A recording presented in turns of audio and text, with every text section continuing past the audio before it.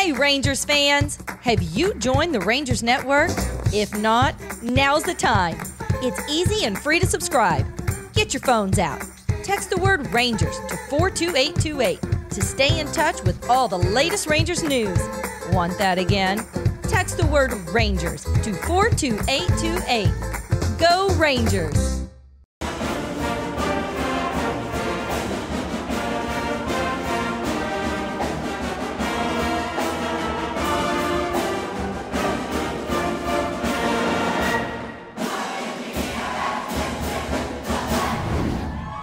Atkins with pressure coming after him, throws it to the corner. Martinez has it. Touchdown.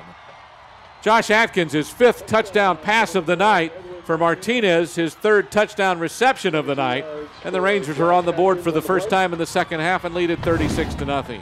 Welcome to Inside Rangers Football. I'm your host, Brant Freeman. Alongside me, Smithson Valley head coach Larry Hill. The Rangers are on a 2-game winning streak now. Smithson Valley with an impressive 37-0 win over Wagner this past Friday, now moving into a tie for 3rd place in the 27-6A district. Coach, you never know how your team's going to respond coming off of the bye week, and then you have to factor in that Wagner is also coming off of a bye. How are they going to come out and play?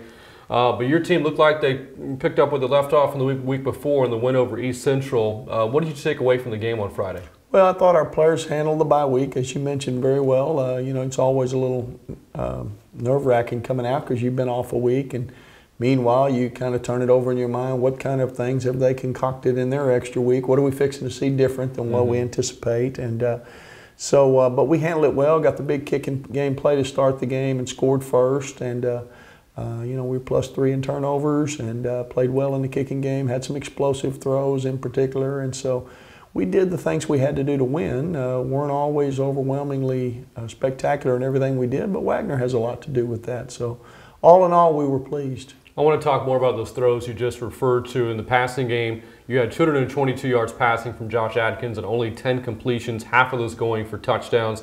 Of those 5, 3 of them to Edwin Martinez. What's the relationship between explosive plays and confidence in an offense? Well, you need big chunk plays. You know, it's very difficult, particularly with the schedule we play, against the caliber of people that we have to go against every week. It's very difficult to string together 10, 12, 13 play drives over and over and over. You're just playing people that are too good. And while you may get a few of those or your fair share of those, you're going to have some big chunk plays. And when you get them, you mentioned confidence. Suddenly that seems to breed confidence that you can do some more. And then that begins to mix with your ability to drive the ball and hopefully make you a little more complete offense. So it was good to get some of those last Friday night. Well, speaking of confidence, your defense is playing with a lot of that right now. Over the past 8 quarters, you now only given up 6 points after Friday's shutout win, and even the 6 points in that 8-quarter span came in, for lack of a better term, garbage time against East Central. As you look at the play of the defense from this past Friday, what impressed you? Well, I think limiting their explosives. We just mentioned our offensive explosions that we were able to get. You know, they had come in, made a living on the long run and a few long passes, and we limited those. I think they had 3 runs over 12, and that's an explosive by our definition. And so to limit them to 3 explosives, make them drive the ball, and see if they can put together the 12, 14 play drive. And, you know, last Friday night we were able to keep that from happening. You mentioned confidence. I think our defense right now is playing with confidence, which comes at a good time when you look at some of the folks who are next.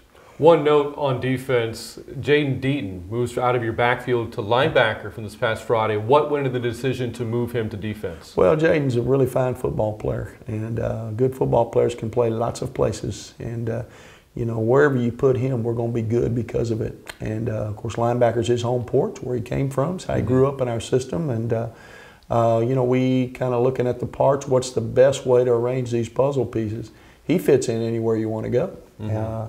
You know, but we felt like it was best for us to make that move, and we did. Jaden, being the team guy that he is, you know, his response was what I thought it would be. Coach, what do we need to do to win? That's what you need me to go, then that's where I'll go. And he played well and will continue to play well and get better as he gets comfortable in returning to the linebacker position. You opened things up by talking to me about the opening kickoff to start the game off, a 75-yard return by Trevon Merrick-Woodard to open the game. You also blocked another kick from this past Friday. So special teams continues to thrive here in the 2016 season.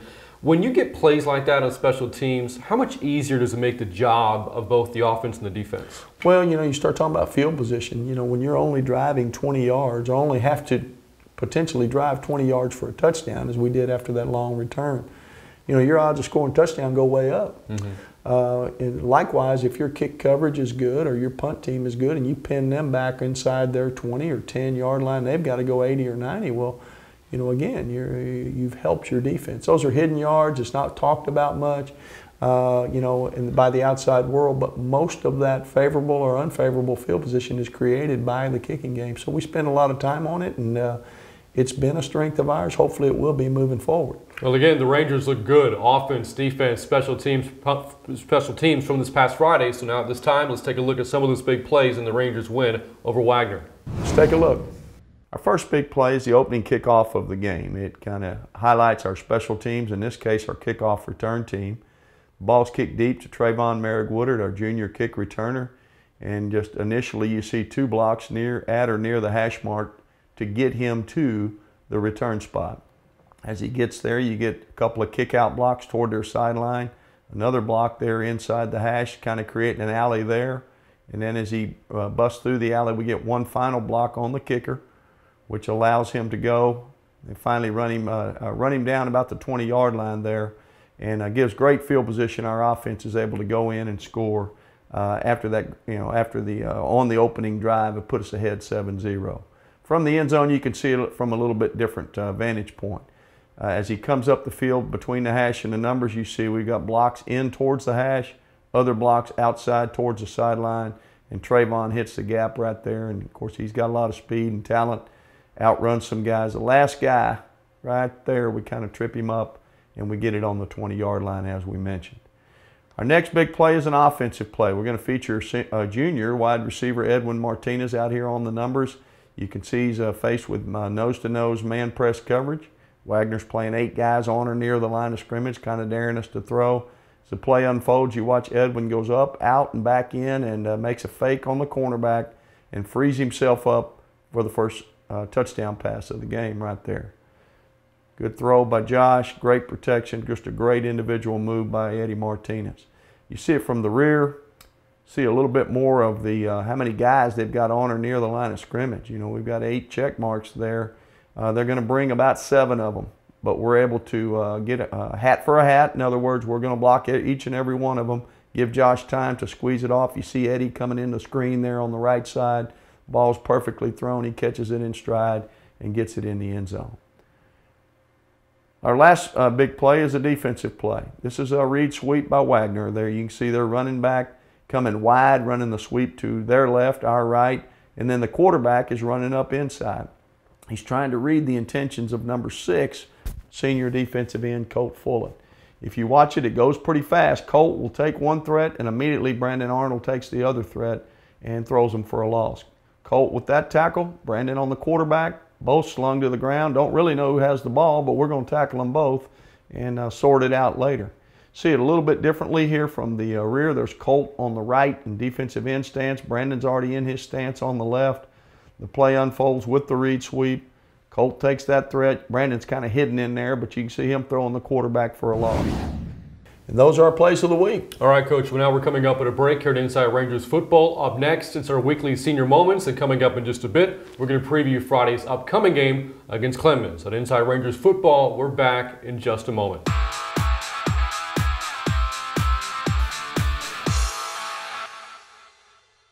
It was a dark and spooky night. It was 3rd and 10, and the Rangers had the ball, when all of a sudden, they had a false start penalty. What in the world are you all scared about? Coach Hill's just gonna call a play action pass, drop the linebackers, hit the receiver on a shallow post, strike up the band. Rangers, the best! Join Coach Hill and Brant Freeman each week on Inside Rangers Football. Log on to RangersNetwork.com to never miss an episode. The Rangers defense had their backs to the goal line. It seemed like all hope was lost. Coach will blitz them and knock them out of field goal range. I'm Dr. Matt Bayless, your Smithson Valley dentist. We are proud to be located right here in the Spring Branch Bulverde community. On Highway 46, between Ranger Stadium and Highway 281, you'll find Summer Hill Dental.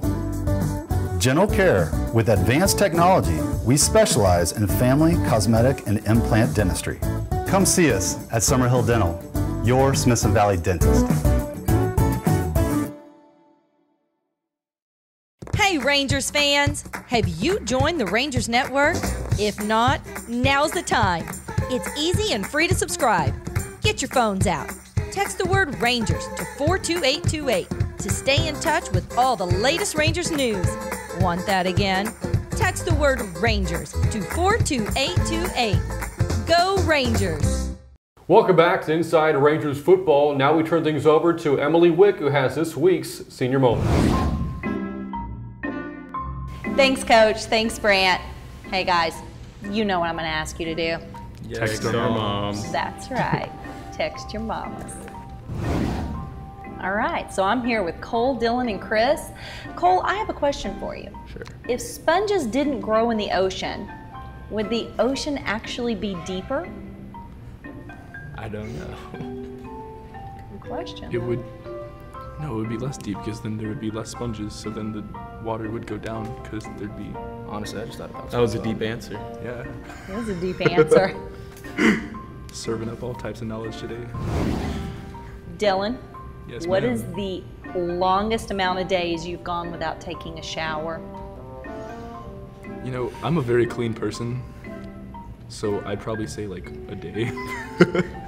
That's good. I don't Your really, mom will be happy to hear that. I don't really enjoy smelling like I haven't showered.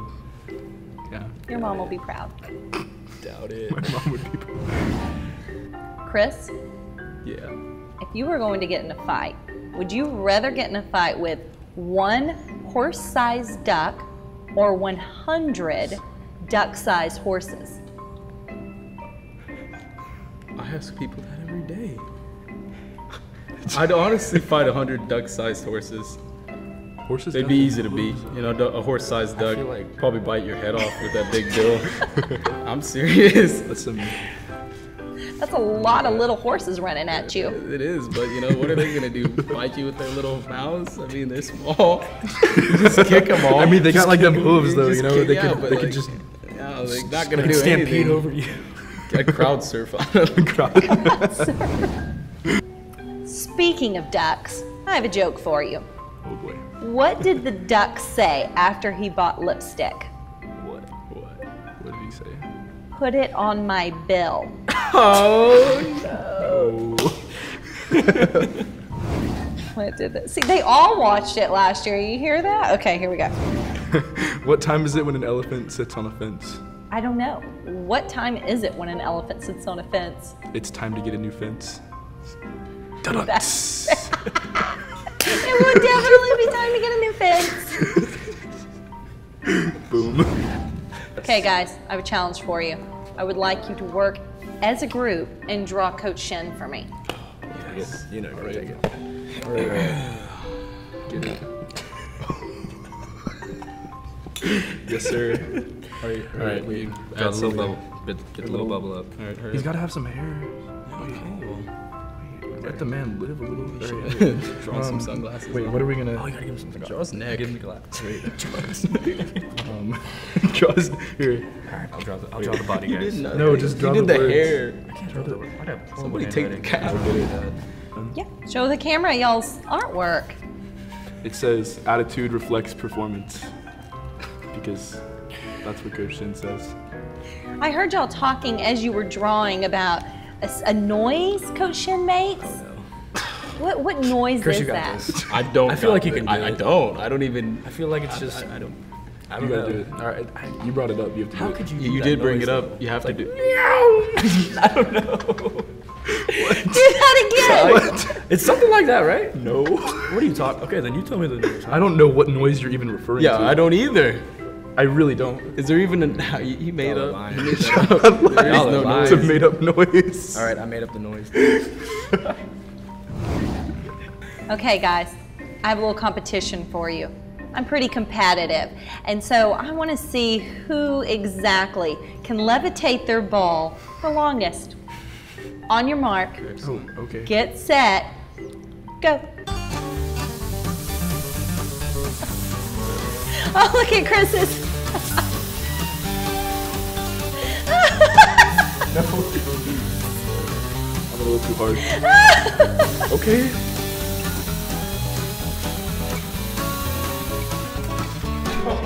I think it's gone. They're both gone. It's gone. I'm gonna go. I wasn't Good even, job, guys. Not gonna lie, a little lightheaded. I'm a little lightheaded.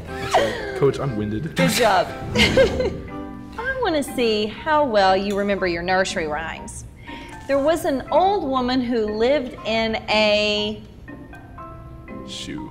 score. It was a shoe. Really? Okay, I didn't know. See, Now, I didn't know what the next line was, but I knew that word. What kind of shoe do you think the old woman lived in?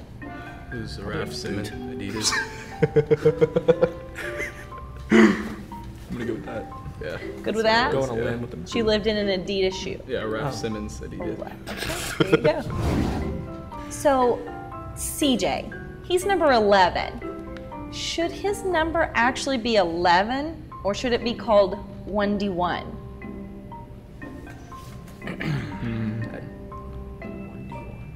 Because it's a 1 and then it's 22, you know? But 1D1. Got it. I like it. I don't know. I I'm a like fan. 1D1. Right? Let's change his number. 1D1. 1D1. 1D1. 1D1. It's hard to say though. Yeah, I mean, Like, come on, 1D1. Like it should sound good doing that. I don't know about that. I like it. It's a thought. There you go. All right. Thanks, guys. Brant, coach, back to you. Go Rangers! Oh. All right. Thanks, Emily. So Emily was visiting with some of the big guys here on the teams. That seems like an opportune time now to kick things over to the Little Men segment. Nice segue there. Coach, let's go check out Little Men and the cover 4 defense. Let's watch Coach Olbrich as he presents. Today's Little Men segment centers on defensive football. Oftentimes the casual fan may wonder, how does a player know where to go? You know, how does he know if it's going to be a run, if it's going to be a pass? How do I know to defend this area or that area? Most defensive positions have something called keys. They read their keys. Every position has a different set of keys. Today, Coach Doug Olbrich, who's been here going on 23 years now, is going to talk to us about safety keys in what we call cover 4. If they're in cover 4, how does the safety know whether to come up, play the run, drop and play the pass, and which angle to take? So Coach Olbrich's going to go to the little men, kind of show us just a basic premise of how cover 4 works. So Coach, take over. All right. In cover 4, our safeties key the number 2 receiver, which is the inside receiver on their side of the field, such as this safety will be looking at the tight end who's inside, and this safety would be looking at the wide receiver who is inside. Those are our keys. If they are blocking, we will run downhill to make tackles. If they are going out for passes, we will cover them. That's the premise of cover 4. Let's go to some game tape and show 3 examples of cover 4 in action. Here's 3 examples of cover 4 in our regional quarterfinal game last year. This is some examples of cover 4. You can see our 2 safeties. What are they looking at here, Coach Olbrich? They're reading their keys, which is the number 2 receiver or the inside receiver. And as we move it forward, you can see that the tight end is number 2 receiver blocked. So that's the safety's key, as we said, that this is a running play. So now I'm going to fit out here where the arrow shows, makes a tackle. Good play by that young man. Here's another example in the same ball game. Same formation. They're still reading number 2. What's he seeing this time, Coach? He's going to see a pass on this one, and he's going to break on the football as soon as he sees it thrown. Force the ball to the outside. He and the cornerback combine for a tackle. They actually lose 1 yard. Same formation, same game, different set of keys this time. You're going to see down the field passing, and we will cover up the inside receivers as we have on the last play. So it's not a run or a short pass. This time it's a deep pass, and so our safety, who's circled, is going to cover that receiver on the deep route. And you'll see he does a great job of it as the play unfolds. In the end zone, great tight coverage, forces the ball to be overthrown, and goes incomplete. That's cover 4 in action. Well-coached players by Coach Ulbrich, well played in the game by our players. Thanks, Coach, for being on. And now let's go to Ranger Trivia. This week in Rangers Trivia, last year's game between Smithson Valley and Clemens saw the two teams combine for 113 points, a record for combined points in a Ranger football game. Prior to that offensive explosion, the record was 106 points in a game played in 2007. Who was the Rangers' opponent that night? Is the answer A, Judson, B, Madison, or C, Roosevelt? The answer is C, Roosevelt. The Rangers had their highest scoring output ever against the Rough Riders in that 2007 game, posting a 72-34 win on the road in district play. Yeah, that was a wild game back in 2007 when Smithson Valley took on Roosevelt then. High-scoring affair. You played a high-scoring football game against these Buffaloes last year, Coach, and you've been a part of some crazy games. Well, I like the Roosevelt high-scoring game more than I like the Clemens high-scoring game. One, we managed to lose by 1, as you mentioned, or as we mentioned, and Roosevelt game was kind of odd. But yeah, 72 points back in the day against a real quality football team. That was surprising, and we won, so it was a good thing. Well, Smithson Valley going for some payback against Clemens. It's coming Friday. We're going to take a break. When we come back, we're going to preview that game coming up this Friday in Shirts on Inside Rangers Football. We're back in just a moment.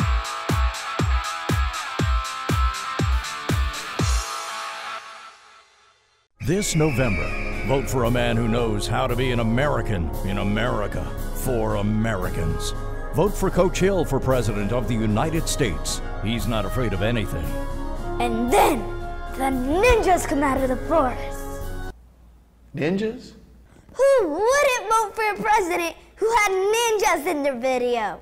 But I don't want to be the president. But you're from Texas, Coach, and that makes you a shoo-in. I'll make sure to put that in the video. But it doesn't matter, because I don't want... I know! We should get John Wayne to be in your video. John Wayne? I can hear it now. The new president of the United States of America is... Whoa, whoa, whoa. I just have to say that if I was president, I couldn't coach football anymore. Well then, I'm officially resigning as your campaign manager and vice president. Okay then. Coach, how tall do you think you have to be to run for president? This political ad was paid for by Wick Productions. Watching a video is just better than reading stuff.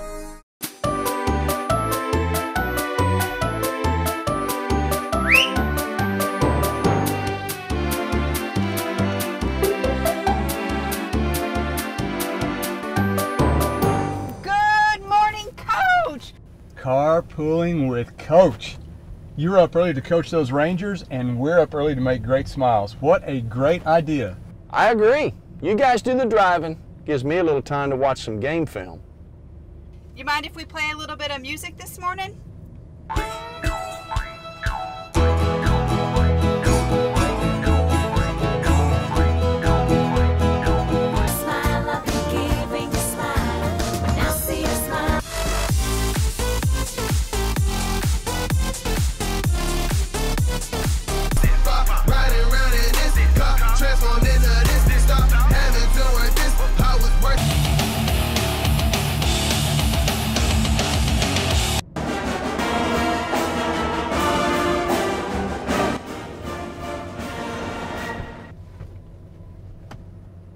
Hey, Coach, that was so much fun. What time should we be here to pick you up?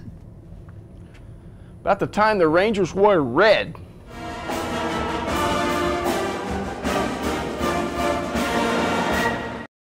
Welcome back to Inside Rangers Football. Coming up this Friday, Smithson Valley takes on the Clemens Buffaloes, one of just 2 teams left in 27 6A play that has yet to suffer a district loss. They're 3-0 in the district, and they've won 5 straight games overall. Coach, only loss coming to Round Rock, a team you're obviously familiar with, having played them in non-district play as well.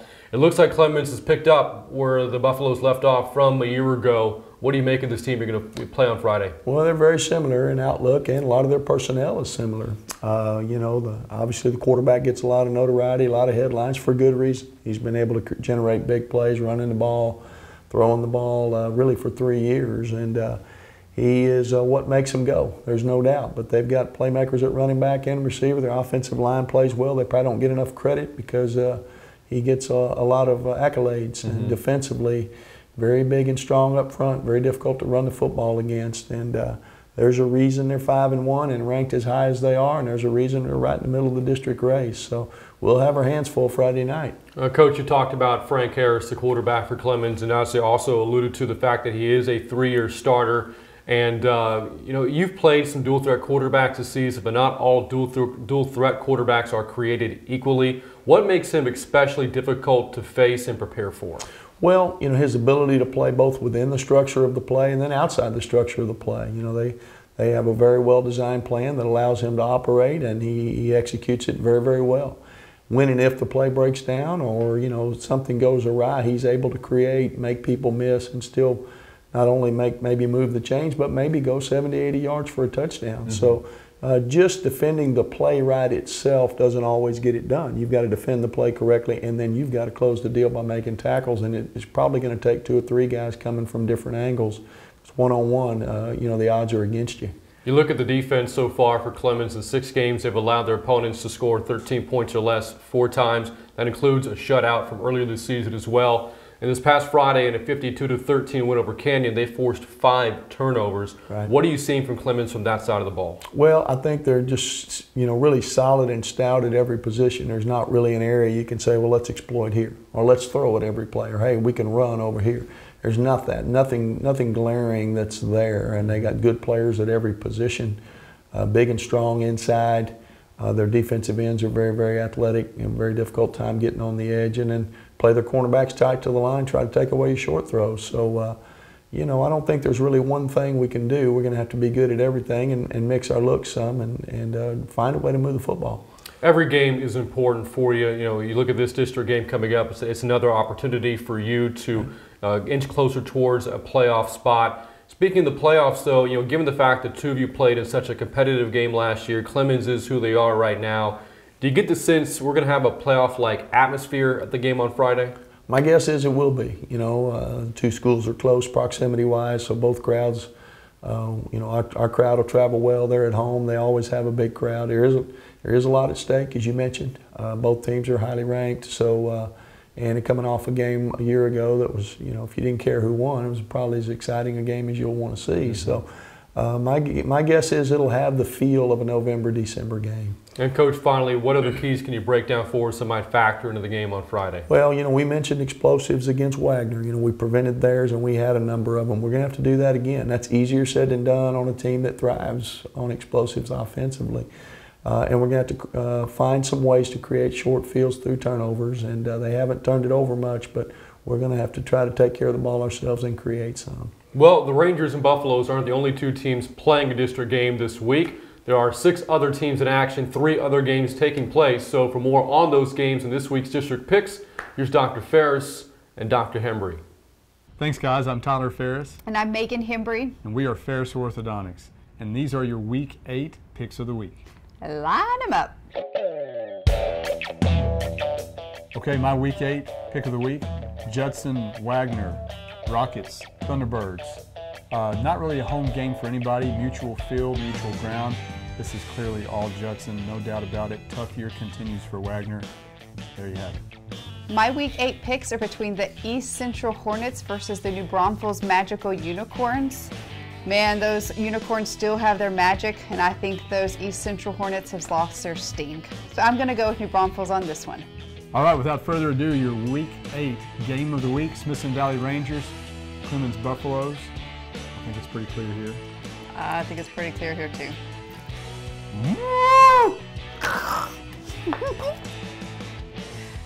Go Rangers. We got you on this one. Back to y'all. So to recap, Dr. Ferris, Dr. Hembry, they like the Rockets, they like the Unicorns, and of course, they like the Rangers. Well, I like the last pick.